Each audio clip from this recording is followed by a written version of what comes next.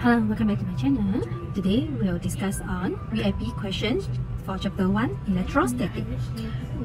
For questions number 1, figure 16.1 shows 3-point charges that lie along the x-axis in a vacuum. Determine the magnitude and directions of the net electrostatic force on Q2. Okay, so now we are referring is Q2. So Q2 is actually attract to Q1.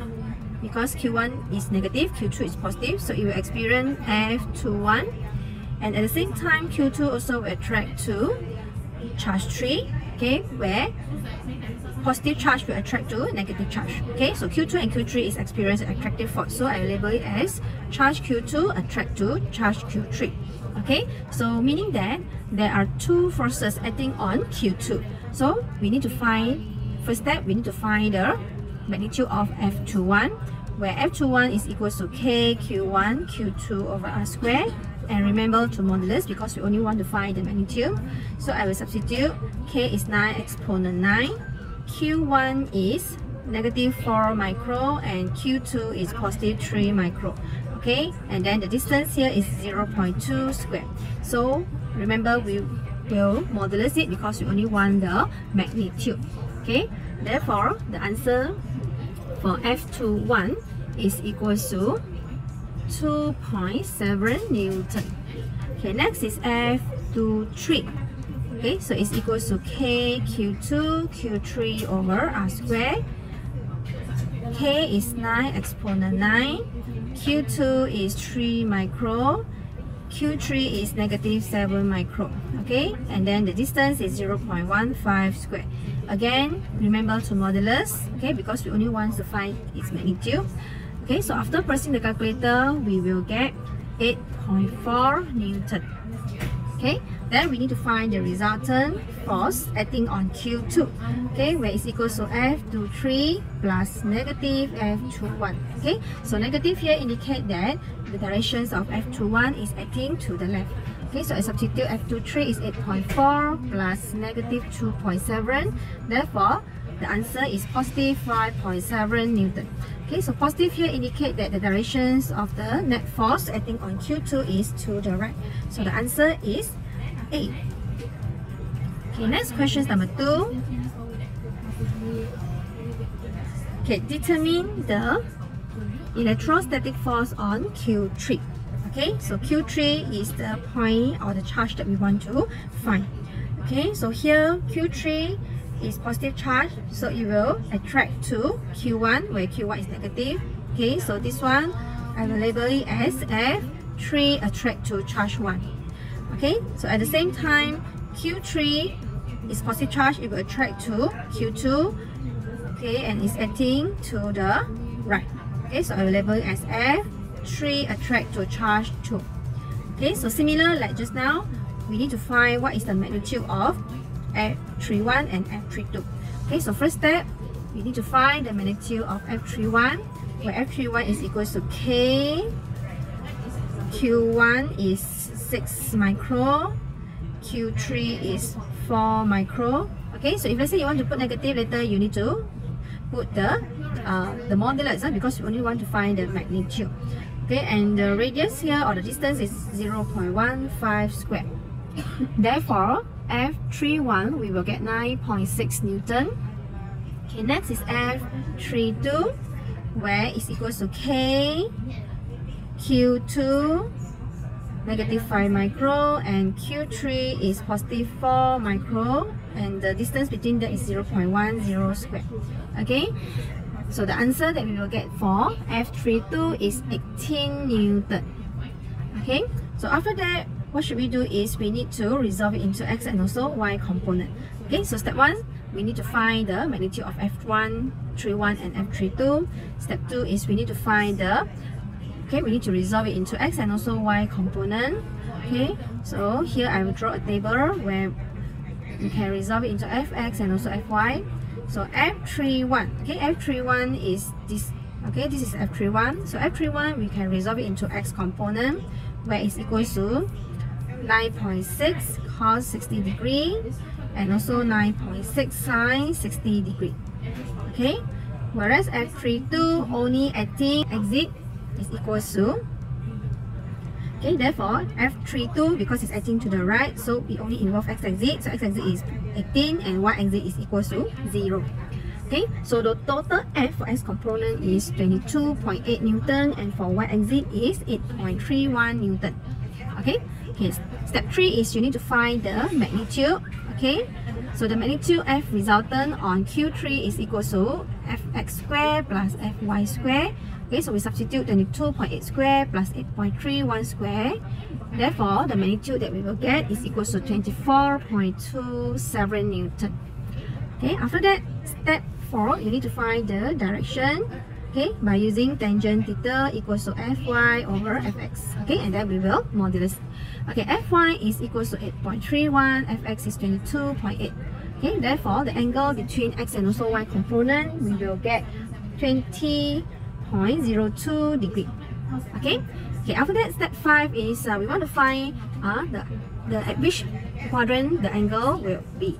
Okay, so if you refer here, x component we get positive, so it's to the right, and y component also we will get positive, so it's acting upward.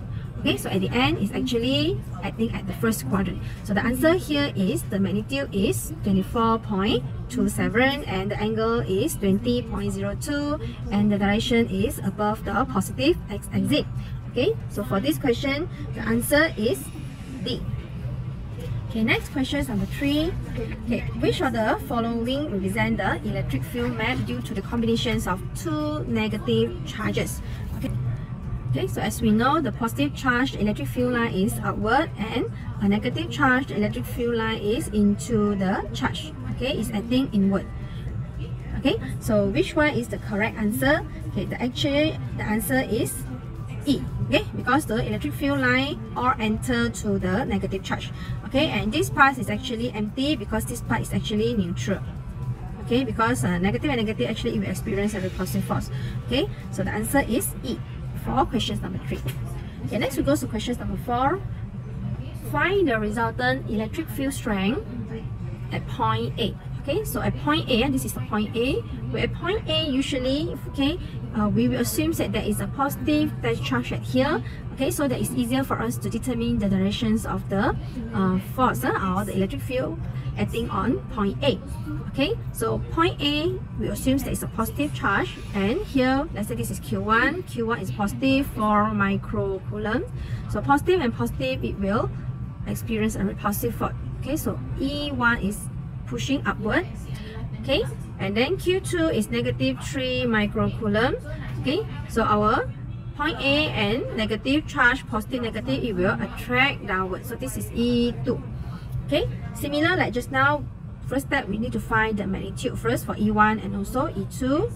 Okay, where E1 is equal to K Q1 over R square and E2 is K Q2 over R square. Okay, so I substitute 9 exponent 9. Q1 is 4 micro and the radius is 1 meter square. Okay, therefore we will get 3.6 exponent 4 Newton per coulomb. Okay, E2 is 9 exponent 9, Q2 is negative 3 micro, and the distance between them is actually 1 plus 3. Okay, so this is the distance. Okay, so it's 4 squared. And remember, we only want to find the magnitude. Okay, so you modulus. So finally, we will get 1687.5 Newton per coulomb. Okay, so next is to find the resultant electric field strength at point A. Okay, where we assume that upward E1 is positive and E2 is acting downward, so it's negative E2. Okay, so I substitute E1 is 3.6 exponent 4 plus negative 1687.5. Okay, therefore E resultant on point A is positive 34312.5 Newton per coulomb.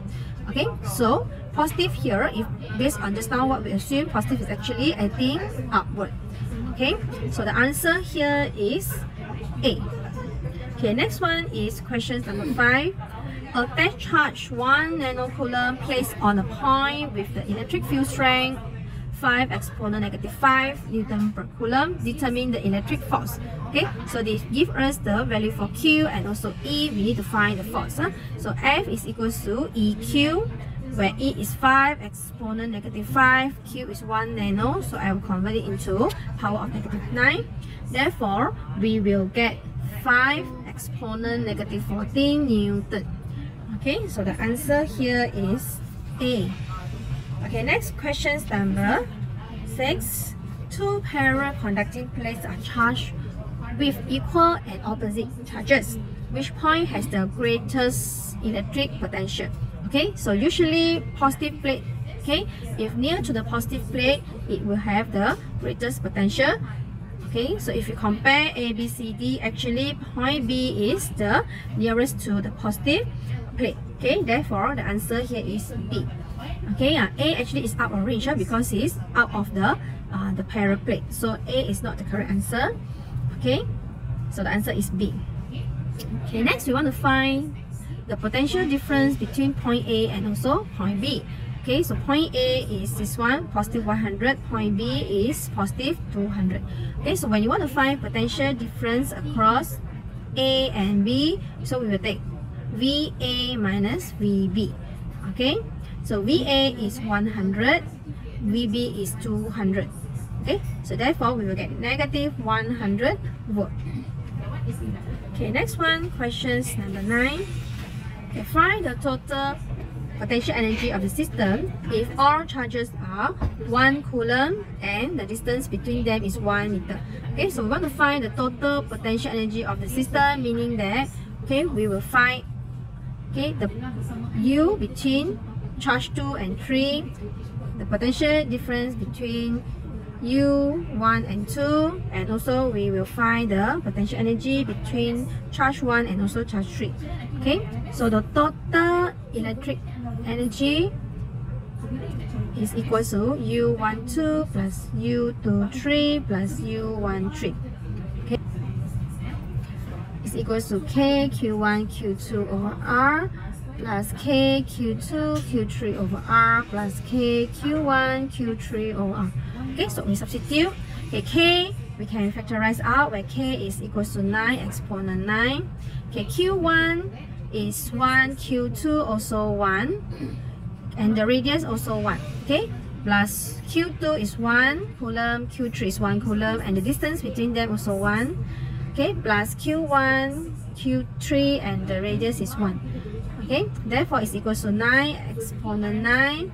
Okay, 1 plus 1 plus 1 is equal to 3. Okay, therefore it's equal to 27 exponent 9 joule. Okay, so the answer here is C.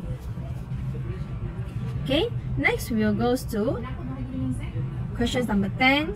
An oil drop with the mass of 3.3 exponent negative 15 kilo is released from rest in a uniform electric field. So initially it's at rest. Okay, by the two parallel plates, separation is 10 millimeter apart. The oil drop then travels towards the positive plate with the accelerations of 4.5. Okay, so initially it's at rest. Okay, so after that it will accelerate upward. Okay, and because it experiences an electrostatic force. Okay, and at the same time, because the questions give you the mass, meaning that we need to consider the weight of this oil drop. Okay, the parallel plates are connected to the potential of 1000 volt. Calculate the charge on the oil drop and state its sign. Okay, so because after we release, it will accelerate upward, meaning that our F net is equal to MA. Okay, where F, electrostatic force, minus mg is equal to MA. Okay, and FE also we can find by using EQ. Okay, it's equal to MA, mg. Okay, we shift to the other side, so it's plus mg. Okay, therefore Q is equal to MA plus mg over E. Okay, so we substitute inside. M is the mass of the oil drop, is 3.3 exponent negative 15. Okay, and then A is 4.5 exponent 15 plus G is 9.81 over E. E is the electric field where we don't have. Okay, so the questions give us the value for V and also the separation. Okay, so we can find the value for E by using the equation E equals to V over D, where V is 1000. D is, the separation is 10 milli. Okay, therefore our E we will get 1 exponent 5. Okay, so I will substitute inside here 1 exponent 5 Therefore, the charge, the value for the charge is 1.5 exponent -4 coulomb. Okay, so when the charge is attracted to the positive plate, meaning that this is actually a negative charge. Okay, because negative will attract to positive plate. Okay, so the sign we can say is actually a negative charge. Okay, it's a negative charge because it attracts positive plate. Okay, so the answer here is donkey. Okay, so that's all for VIP question chapter 1. Okay, click on the next video. We will continue discuss on VIP question chapter 2. See you on next video. Bye.